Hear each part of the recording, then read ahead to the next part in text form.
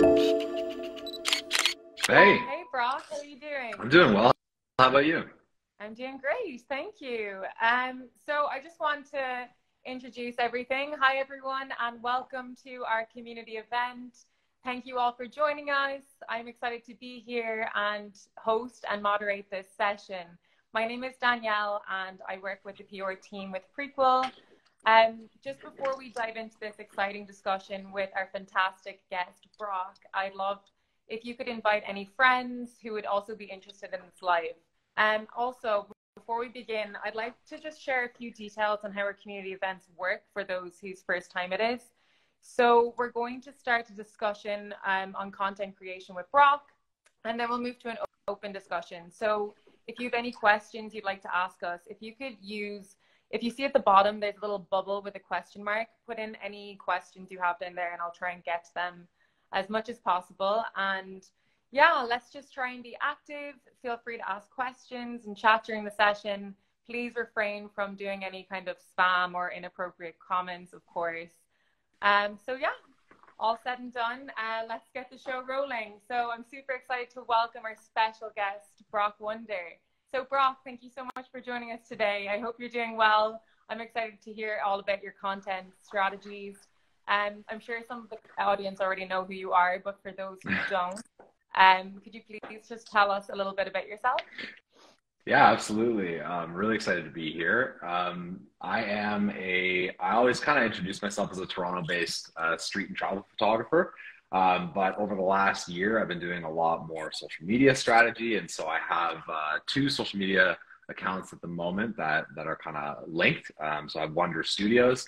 And on that account, I'm sharing a lot of content strategy, tips and tricks, best practices, content creation, BTS. And then over on Brock Wonder, I post my street and travel content. So I offer social media strategy work, social media management, but also content creation services as well with a number of different clients. And yeah, it's just a little bit about me. And if you're around Toronto, come say hi. Definitely. Amazing. Okay. Toronto, how's the weather there at the moment? It's funny, like everybody asks that, and I always just kind of go, it's very gray.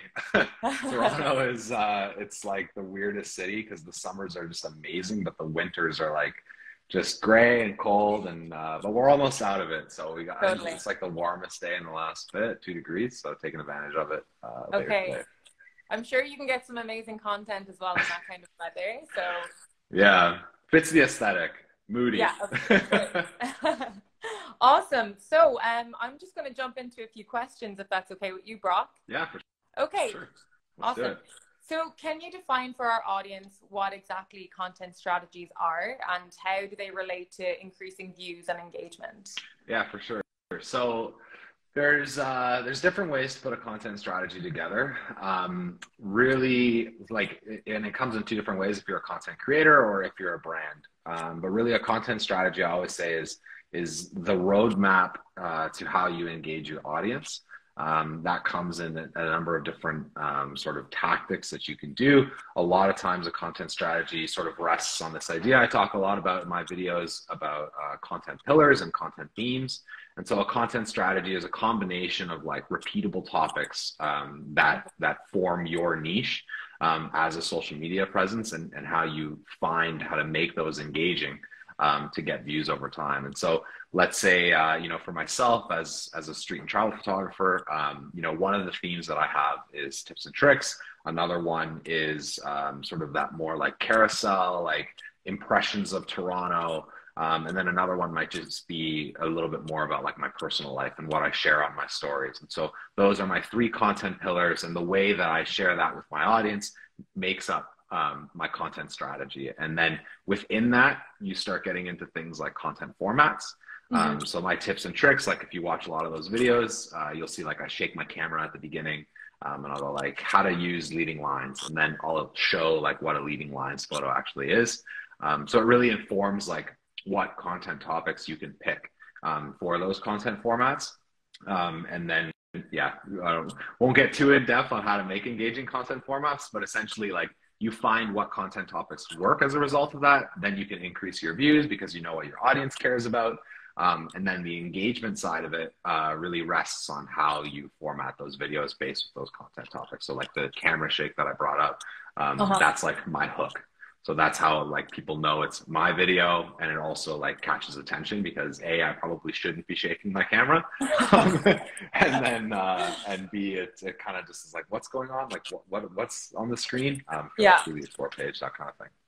Okay, amazing. That's awesome. Okay, so they're very niche specific, I assume, your content kind of strategies. And what kind of common mistakes do you see content creators make when they're trying to increase their views and engagement? This is like a big one. I think the number one mistake that I see is content creators copying other content creators from the start. And that kind of like leads into two thoughts I have. The first one being that if you know, like the joke that everybody throws out is just like, oh, well, you know, I want to be Peter McKinnon, or I want to be like Matty Hapoya or whatever, Yeah. right? Like that kind of thing. And it's like, then all of a sudden, you know, they start posting videos that's like how to use a gimbal and whatever. And they're not, by copying other creators, you end up not being able to find your own niche. And really, if you're just starting out, the number one thing you should be doing is experimenting. And you shouldn't really be worrying about if your videos are doing well or not. Like, they're going to do well eventually if you end up finding the content that works for you. So it's really just about getting the pieces of videos and photos that like resonate, that you actually care about, instead of just worrying about what works. For sure. And then you'll find your niche and be better off for it. Yeah, because I feel like if you're just mimicking other people, you're not necessarily doing what you're passionate about. And I think whenever you're passionate about anything, it'll always come through with how you exactly. content. Yeah, for sure. So do you have any kind of tips? So your tip would kind of be, don't duplicate probably other content creators. Yeah, just experiment, like see what sticks. Like, don't like the funny thing, I made a video recently and it was like don't niche too early, basically. I think I could find it and send it afterwards, but like, you know, if you're a portrait photographer who all of a sudden posted a video about like how to take better iPhone photos for street photography, and that video got 2 million views, but you really want to share portraits, but you think now you have to share like something about your phone, like that conflicts, right? Like early on. Meanwhile, you probably just haven't experimented enough with what content works in portrait photography, and you're gonna pigeonhole yourself way too early, right? So that's just experiment and find what works that like you actually want to talk about, and if something goes viral, but if it, you know, avoid it if it's not in your interest. Don't like limit yourself too early. Exactly. Okay, awesome. And what would you say are like key factors in like catching the viewer's attention and kind of holding it? Like, how do you really do that with your audience? Yeah, this is something that I personally like. I love to talk about. Good. Yeah, this is like if I have a client that I'm working with and they're like, hey, like our videos aren't getting views, like what do we need to do? Or especially as a content creator, like just constantly thinking about ways to level up my videos. There are basic content formats that everybody should really know, and then you can kind of get a little bit more tactical and like niche-y on like what text looks like when things show up on screen. But really it starts with your first 0 to 3 seconds is that hook that everybody talks about, whether that's a question that you ask, or you open up a video with a shocking like fact, or you're doing something in the video that kind of is a little like questionable, like again, that camera shake idea. That's like the number one thing that's going to get people to actually start watching your content. And then the job of a good creator is to like build curiosity throughout a video. So you want to be able to like kind of lead people on through either a story, or if it's like a tips and tricks type of video, you want to like find a way to not give everything away in the first 5 seconds. I know that sounds like a little bit schemy, but you know, for viewer retention, it works. So like the thing that I like to do with my tutorial videos is I'll start the video and I'll go, here's how to do X. And then I'll show like a before and after of a photo, or I'll show what the end result is right at the beginning, and then bring my audience through the process of how I got to that result. And that is sort of like they're figuring it out as we go, because I'm banking on the fact that the audience likes what the photo and product looks like. And Yeah. then that way they just go like, oh, I need to figure this out. I'm going to watch the whole thing, right? So that's kind of like the way I go about it. In the simplest sense, hook, what's the way you get attention? And then how are you going to build curiosity through the rest of the video? That's the way you keep people watching your stuff. Okay, so you're like giving them a taste at the beginning, but so they know what Yeah, they're kind of exactly. going to get, but they're not going to get it fully out at the beginning. Okay, awesome. Yeah, because it's interesting because I feel like our attention spans are getting so much shorter and shorter. So like that hook at the beginning is so incredibly important, isn't it?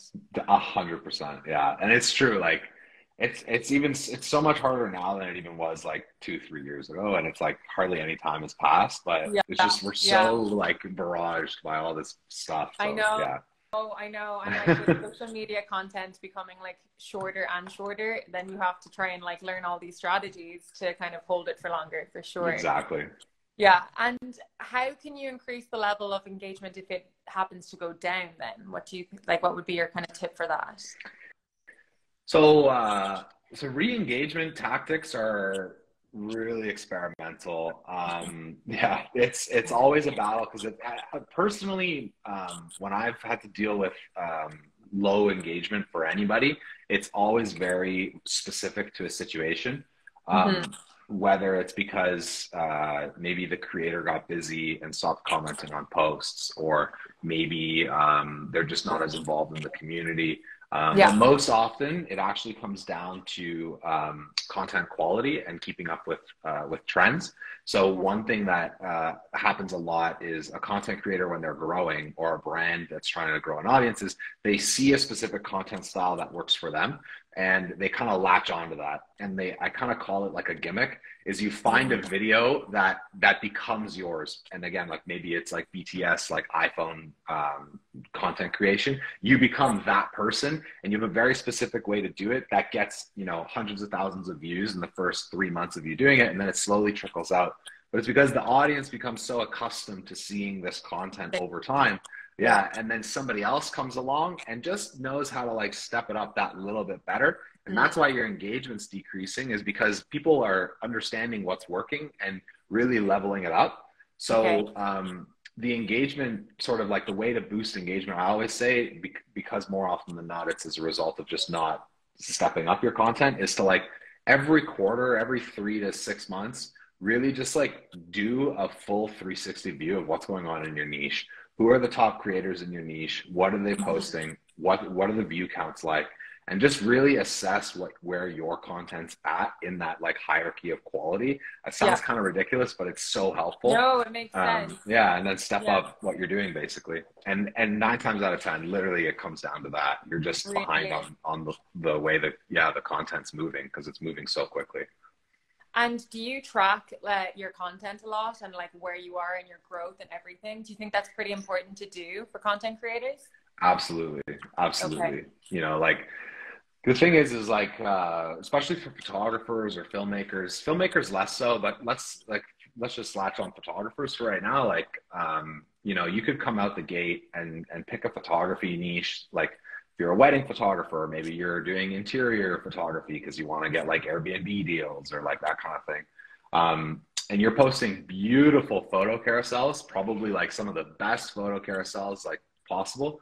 I can Yeah. almost guarantee you're not going to grow the audience, because the audience doesn't necessarily care to see these like curated carousels anymore, because so many Okay. people are posting it, right? So now either you have to be the best at specifically doing that, or find a way to do it slightly differently by adding Different. video elements in. Yeah, and that's what comes from Yeah. taking stock of your niche, basically, is you understand where the gaps are and how the best are basically curating their content. Okay. Interesting. That makes a lot of sense because I think like things are so like quickly changing as well. You do have to really keep up with everything, right? Yeah, you And have how to find a way vital, to stay on the pulse. Sorry. how vital do you think it is to like post consistently on your socials? Huge, Huge. huge. Oh, And how huge. consistent do you think like that would be if you could do any kind of numbers or Well, it's funny because so I had a recent video, I think like get over 2 million views specifically on this for if you want to grow your Instagram account and you're new, how much should you post to do that, right? And I took a lot of heat for it because, in all honesty, for most people looking to do this not full time, it's completely unsustainable. And I'm fully aware of that. I think the reality is, though, is if you want to be successful on these platforms, with how competitive it's actually getting, you have to go into it with the mindset that you will do this full time. And so my immediate recommendation is 4 times a week, you're posting 1 reel. So 4 reels a week. Plus 2 carousel posts and 1 static post. And you need to post every single day for sure for the first like 3 to 6 months. And there's a few reasons for that. I'll also add on 3 to 5 story posts a day so that you build a little bit more relatability with the immediate people that are following you and they kind of like have that personal connection to you. But it comes with content iteration. So you're getting so many reps in with how much content that you're making. As a result of needing to post that much, you're just going to be better off for it. But the second part is your job as a content creator is to always remain at the top of the interest curation that Instagram is serving your followers. So if you're not the first post that your audience sees every time they open up Instagram at a specific like point of the day, like let's say in the mornings, your followers wake up whatever time zone, and you posted off tilt from when they were using the app, you need to think that like they're only going to scroll so far. So your content needs to land in that. And that's why you have to post every day, because if you miss a day, someone else gets put in place of you. And that's the danger. And that's why posting daily is so important. Yeah. Okay. That actually makes a lot more sense when you say it like that. I understand that. And say there's content creators who are still working, say, full-time, and they want to get into becoming a full-time content creator. Do you have any kind of tips in how to kind of maintain a good balance? Like, because it is like another full-time job, really. Yeah, it's the balance. So this is a great question. Yeah, I think it really is niche specific. So there's like niches that I basically say are like production heavy. And then there are other niches that are a little lighter on production, but rely more on story to like stay interesting.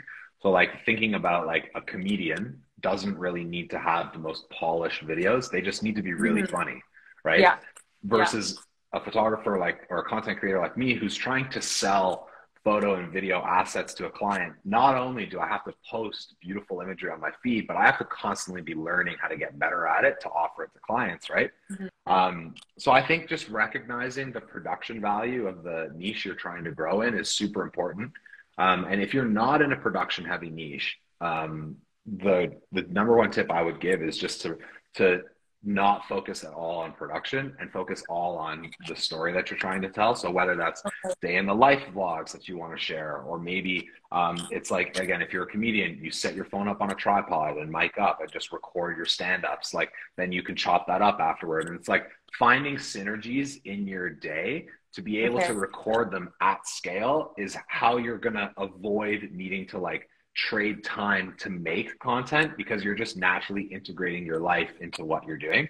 And inevitably, that's why it's called lifestyle content, is because you're just living your life and making our content as a result of making content as a result of living your life. And that would be my number one tip, is like your niche is you. So film it, and then you're not going to have to worry about balancing it. But obviously, like, it still gets a little excessive. Like, there's so many different ways to put it, but that's like the number one time hack, is like, if you're doing something interesting that's on brand, film it. You know what I mean? Versus having to like curate content to engage. You think like more natural content is sometimes better than curated?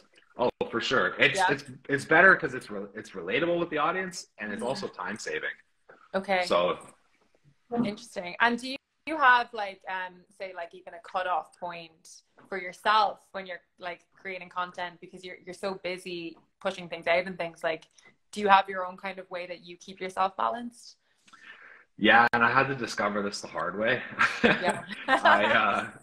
Over the last year, like, I was pumping out a ton of content for clients, for myself, like trying to just get everything going, and eventually, like, you're gonna hit a wall if you're not careful. So my own system is like, I know what output I need for my goals. And like, do you want to creep over that or not? And like, that's your decision. But I think just setting personal boundaries based on what you're trying to achieve is so important. For sure. Especially if you're like for example, you know, if you're looking to become the biggest YouTuber on the planet, like let's just pick some insane goal. Yeah. You're gonna have to do insane things to get there, right? Like that's the reality of it. But if you're looking to advertise your business on social media and it's a part of your marketing mix, you know, I'm not going to recommend that you spend 2 hours a day making content to post, right? So it's about just knowing your limits and what you're trying to do, and promising yourself that you're going to adhere to that, and balancing that with your other goals. Like if you have family responsibilities, like Yeah. you need to adhere to that just as much as you need to adhere to your posting schedule, Totally. right? So for sure, because even like if you burn out, that is going to affect the quality of even what you're posting. So you do need to kind absolutely. of find that like healthy balance. Yeah. And like, what are your favorite tips to improve, say, content views? Favorite tips to improve content views. I would say, like, I've got so many Google Docs and Apple Notes of video ideas, hooks that I want to try, content formats I need to experiment with, and so I'm constantly iterating on what I want to do and what I want to try. And I think like that's the biggest thing. It goes back to experimentation, but also like tying in that other idea with like find what's working and figure out how to do it differently.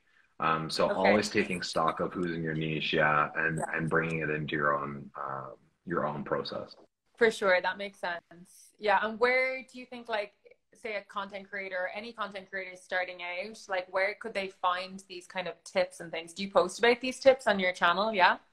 Yeah, so this is the second channel. It's on YouTube as well too, if you're around on YouTube Shorts. But it's just Wunder Studios. So my last like part of Brock Wunder, WUNDER.studios on Instagram, and then on YouTube it's my handle here, Brock Wunder. I have all the tips there if you want to check them out. But there are other creators that also provide really great advice.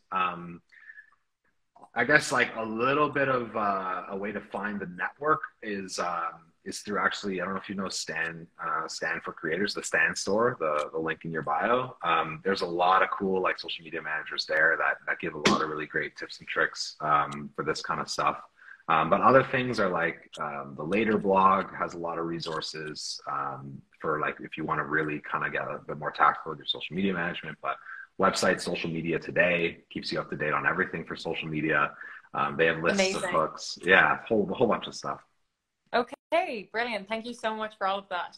I hope you all heard all of those crazy tips. That's amazing. So much good content. And how can like storytelling be incorporated into content strategies to like increase engagement in general and create a more memorable experience to your followers? Because storytelling is so important, I feel like, with every piece of content that you give. Yeah, absolutely. Story is huge. I think again, like it really depends on your niche. But I would say it's bigger, especially as a content creator, is knowing who you are and having clear boundaries on what you want to share. And so a lot of it, like I'll use myself as an example, right? Like the sort of like story that I'm sharing on my social media feed is that you know, I explore Toronto, I have impressions of Toronto, I'm constantly doing street photography, like there's that aspect to it. You know, on occasion I'm traveling to different places around Canada, exploring what Canada has to offer, and just like that's kind of the narrative, is this like content creator that's like, you know, getting impressions of the place that he lives in, right, and exploring what it has to offer.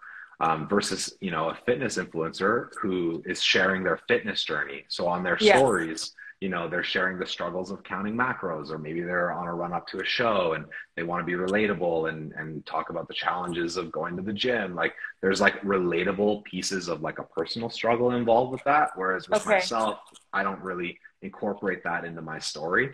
And so I would say like when you're curating a story in your content, it's understanding that every piece of content that you post on your social media feed inevitably contributes to who your audience sees you as, Okay. and you're constantly curating this narrative with that audience, and just accepting that if it is a daily post that you're sharing in a run up to a journey like a fitness show, that inevitably, like, the experience itself is the story, and that's what makes people relate to you.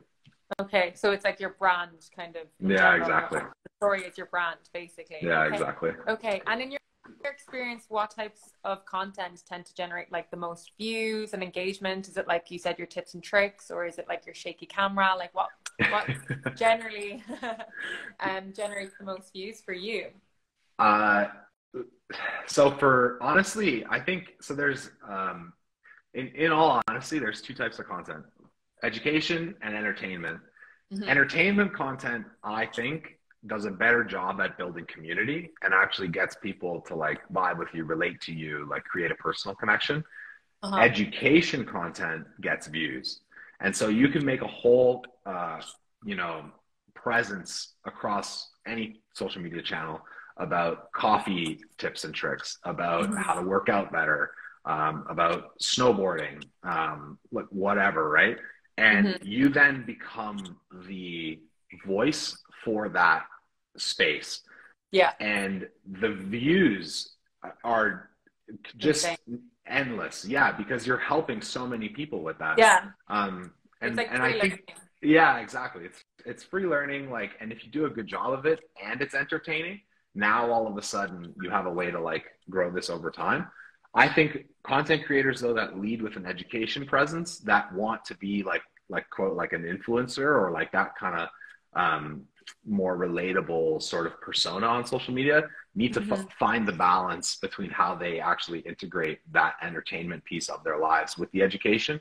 And Uh-huh. then you have an unbelievable social media presence, but only a few people really figure out how to do that. Amazing. That's actually so insightful and helpful. Entertainment and education, guys. And how can a content creator like balance creating informative and entertaining content without sacrificing like one or the other? Like so, so is it just like a healthy balance, you think? And should like they start with educational content and then get to entertainment, or is there like a structure that you think that they should follow?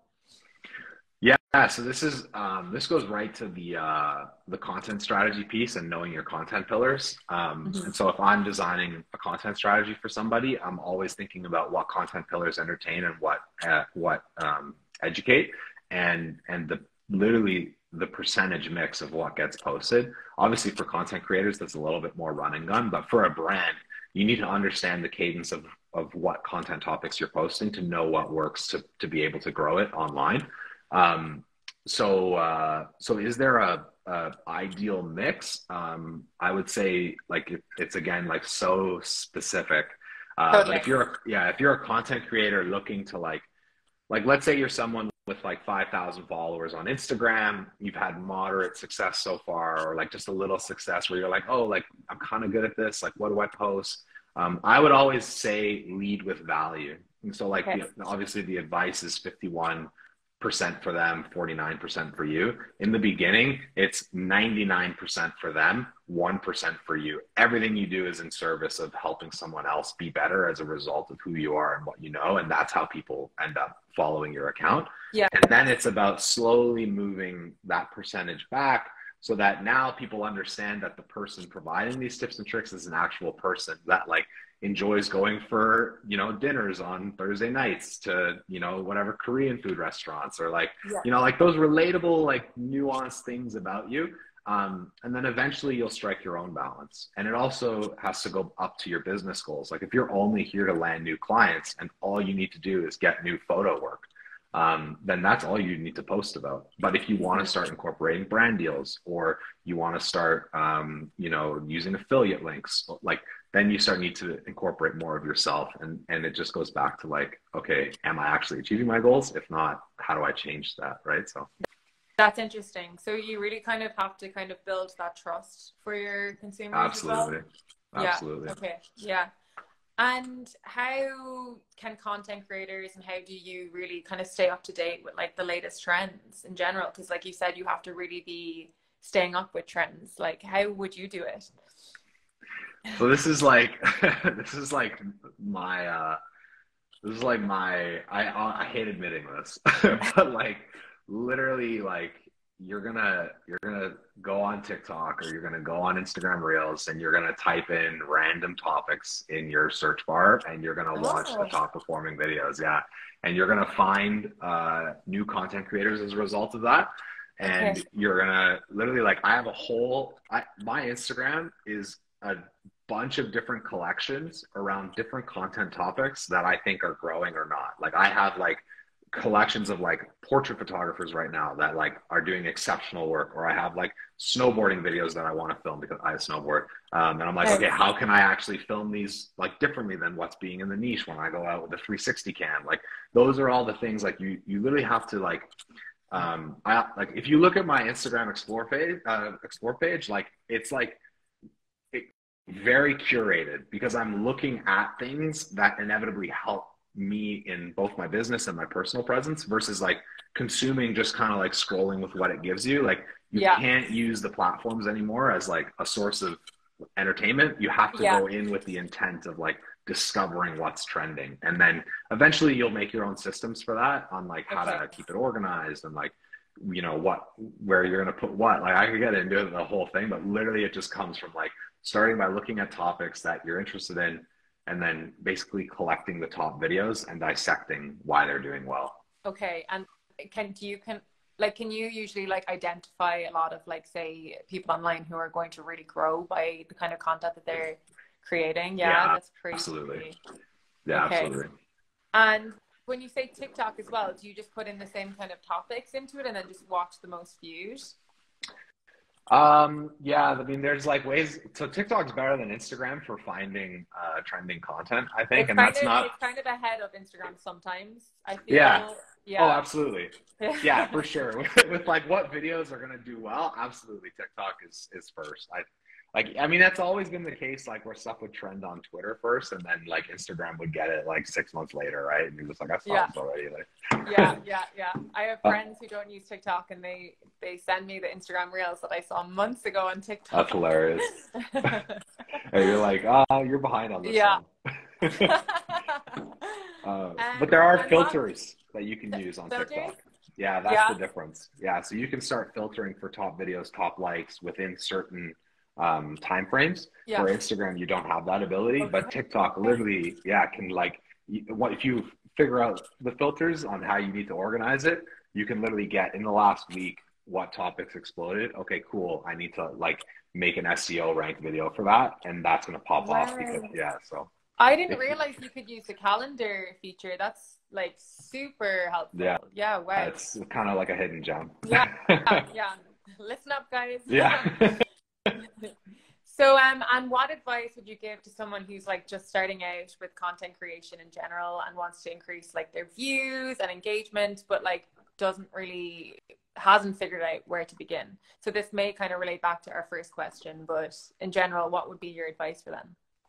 I think honestly, it comes down to the fear of starting and the difficulties of staying consistent. I think when I first started, because I first started as a street photographer, like building a street photographer Instagram page, and that later turned into a big TikTok presence. I'm growing my YouTube now, like it's scaling.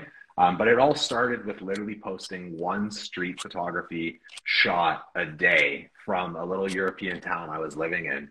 And the way I would do that is, and I was learning photography at the time. And the promise I Mhm. made to myself was the only way I'm going to learn photography is by going out once a day and taking one photo that I'm actually proud of. So I would Okay. literally, at the end of the day, walk around for an hour, practice with my camera, come back, edit it, and post that. And I think that exercise taught me how to create systems in my life to consistently create content, and it's something that I'll never lose because it's just a habit at this point. Like, I know I need to walk around Toronto for 3 hours to get enough content for a week, right? Like, there's just these like things that you start to develop. So really, fear of starting, just start, just do it. Whatever you want to do, just do it. You're going to suck at the beginning. I couldn't take photos at the beginning. Like, nobody can do anything at the beginning. But don't worry about that, is like number one. And then number two is design a system in your life to figure out how to get better. It's the same as going to the gym. You know, you need to go to the gym 4 times a week. Okay, cool.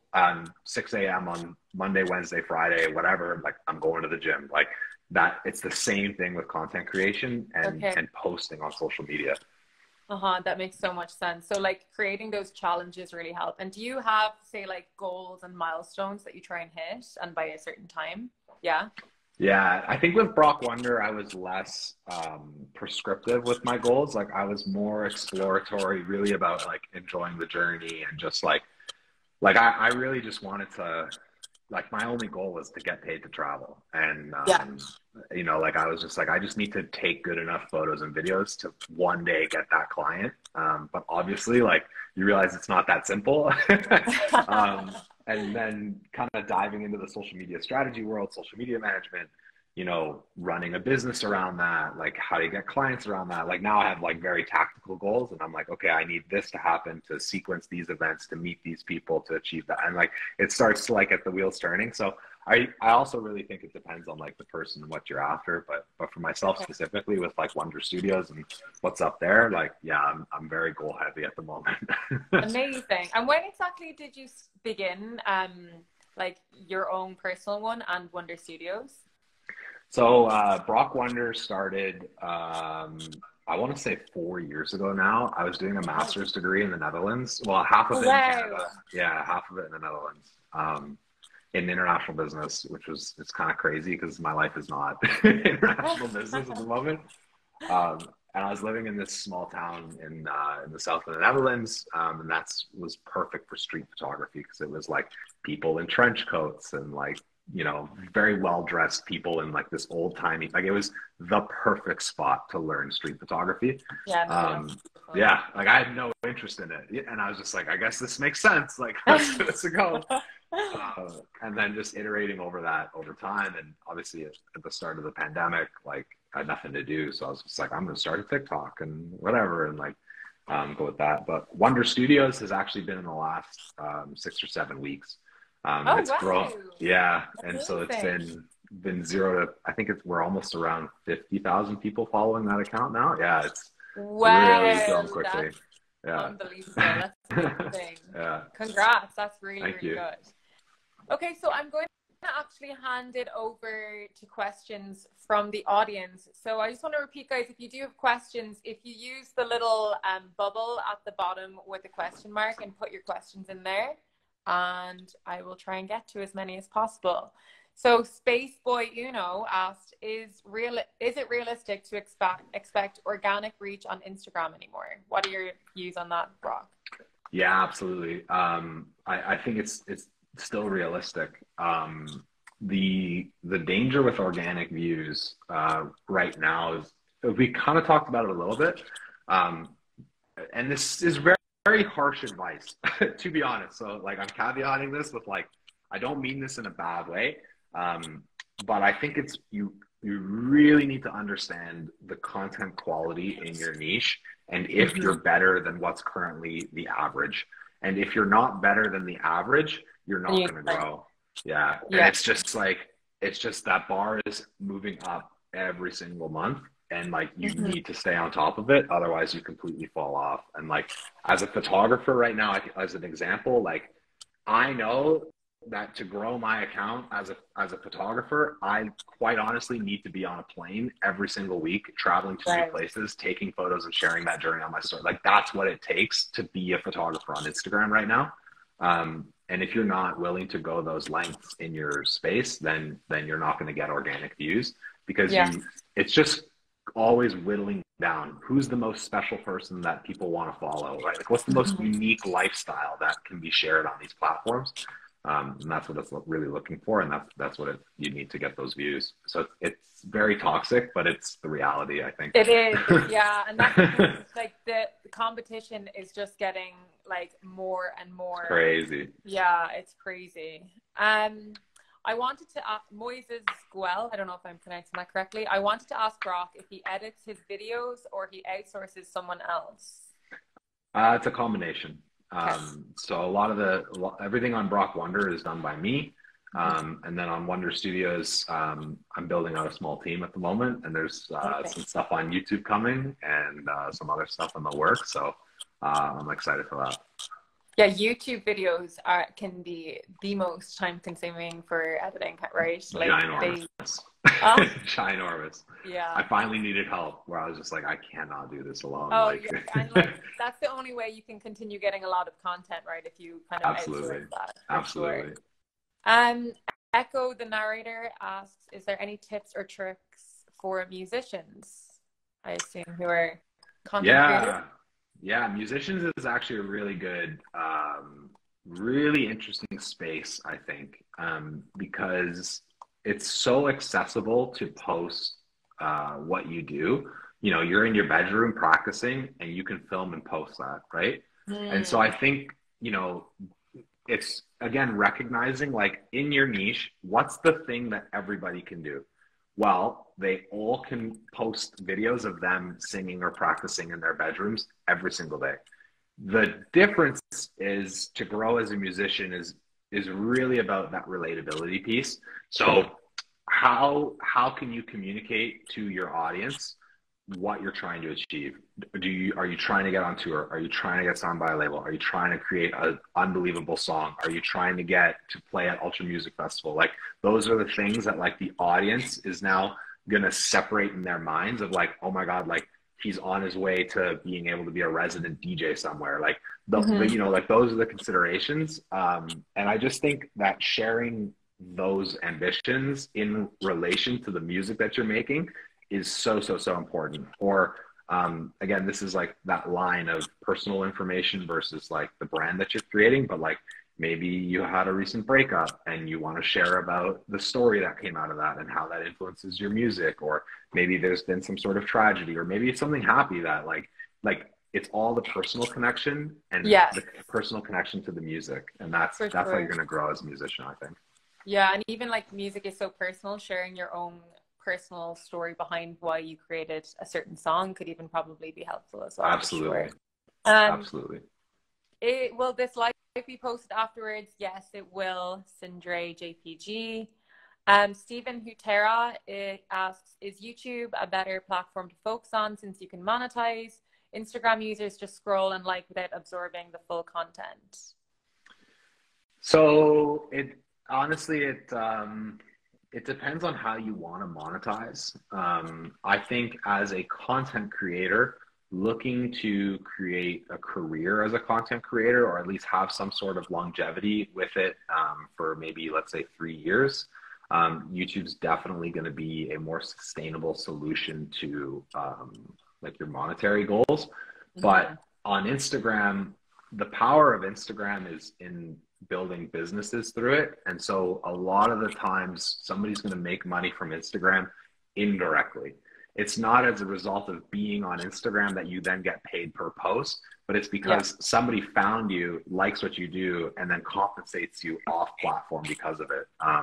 And so whether that looks like a brand integration, which is obviously the most common type of sort of remuneration for Instagram, or it's like a retainer contract for photography work because someone saw, you know, your food photos. Like, that's the kind of work that you get paid for from Instagram.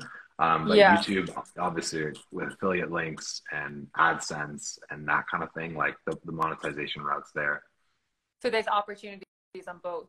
I like, sure. I understand that specifically for photography, like an Instagram is so important for you. I mean, the thing is like there's so many different tactics that you can use now. Like if you're like, this is the best.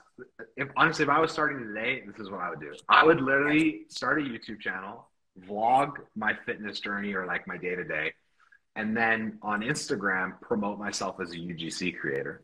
And so, and I would specifically like run my fitness channel in a way that I could integrate like products into, so that on my Instagram page, I put out these fake UGC videos that brands then pay me for on top of that. So now all of a sudden I have, you know what I mean? Like, and Yes. then so and so you can get compensated by being an influencer because you're now offering those UGC videos to brands, and your Instagram is your portfolio. And so like you have to think about it that way of like, this is what you're capable of, this is how you get work, and your relatability piece is YouTube.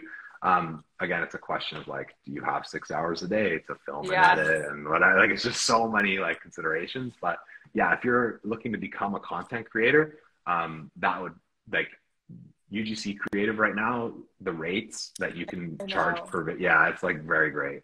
So it is, yeah, because that's like the main, a lot of the advertisements even on TikTok and things, it's UGC creators for sure. Yeah, exactly. There's a lot of money getting into that as well. So if you can get that created around your brand as well, for sure, that would be helpful. And like, what do you think about like repurposing content? Do you think that's like king, or like, yeah, do you enjoy repurposing content? I actually don't. No?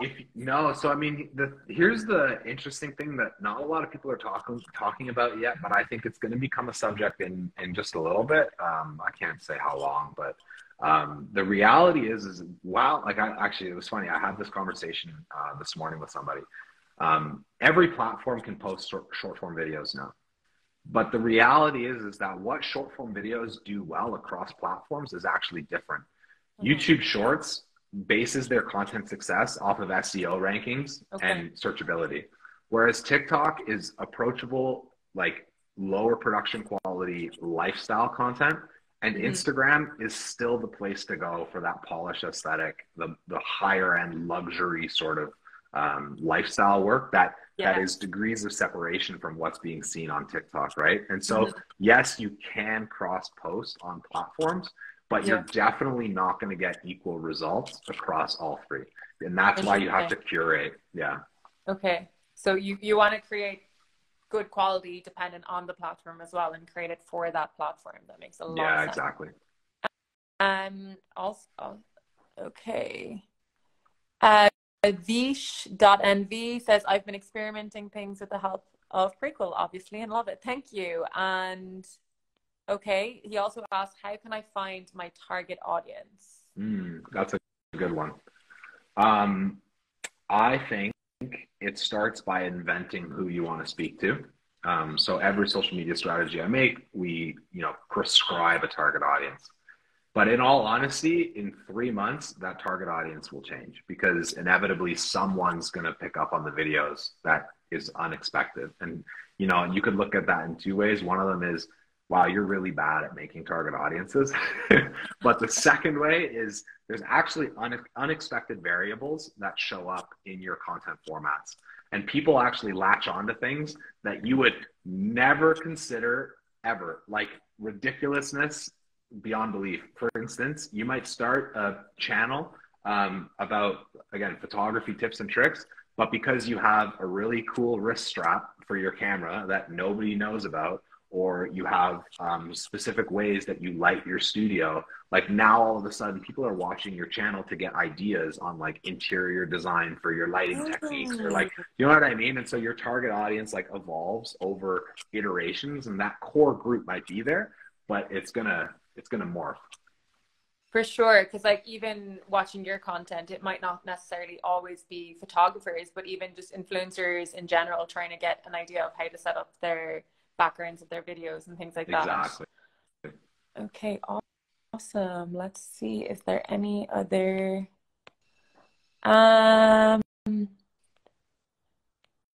okay, our Space Boy asks, are most social media platforms moving to more of a pay for eyeballs formula? No, I don't think so. No. No, yeah, and I think that goes to like the conversation of like, there's like two ways to look at this. If you're a brand and you're posting on social media, the costs that go behind having a social media presence that works are ginormous if you don't understand how to actually contract out work yourself. And so in that way, an organic social media presence most of the times becomes very performative. Um, Not when I try to do it, but I've seen this happen and so you end up needing to pay to boost content because you need to get results on a consistent basis. Versus if you actually go the route that I've been kind of recommending in this call, is eventually you find out your replicable content formats that you can evolve over time and resonate with your audience. The thing is until you get to that point, based on your niche considerations, what your audience wants to see, whatever, you have like 3 to 6 months in the dark, not knowing if what you're doing is going to pay off or not. And businesses hate that. Yeah, exactly. And so you need buy-in. And if you're a creator, literally close your eyes and just output, and you're going to get there eventually if you're meticulous enough and reflecting on your work. And if you're a business, literally have a line item in your budget where it is a sunk cost, because you'll figure it out, but it's going to be expensive, and the organic views will come. You just need to be so good that you're separating yourself from the pack. Otherwise, absolutely, then you need to pay to get in front of people, because technically if you need to pay to get in front of people, people didn't want to see it in the first place. That's kind of like what I say. Interesting. Okay. Yeah. Okay, perfect. I think that is all the time we have for questions. But I just want to kind of summarize everything that you did say. There's a lot. There was a lot. So like for people, for example, starting out, Brock was saying just start posting and experiment as much as you can at the beginning. It'll take a while to find your niche. It may even change. Your target audience will continue to change, and make sure that you do have these content strategies. You can learn more about content strategies and content planning in Brock's 2 Instagrams. He has Brock Wunder, BrockWunderer. We'll be tagging it below when we post this video, and there's Wonder Doc Studios as well. Yeah, so thank you so much for agreeing to participate with us. It was like super cool and helpful, and you've given us so many incredible insights. I'm so grateful that you joined us. And yeah, hopefully we can see you here again soon. Guys, thank you so much for all like your activity. Thank you for the questions and the lovely comments. I hope I got to most of them, and I hope everyone has a lovely Paddy's Day tomorrow. And a great rest of your day. Yeah, you'll celebrate a lot in Canada, right? Oh yeah. Yeah? Yeah, it's a big deal here. Okay, very good. Okay, amazing. Well, it was so lovely meeting with you, and thank you everyone, and have a lovely day. Okay. Thanks for having me. Bye. Thanks, Brock. Bye.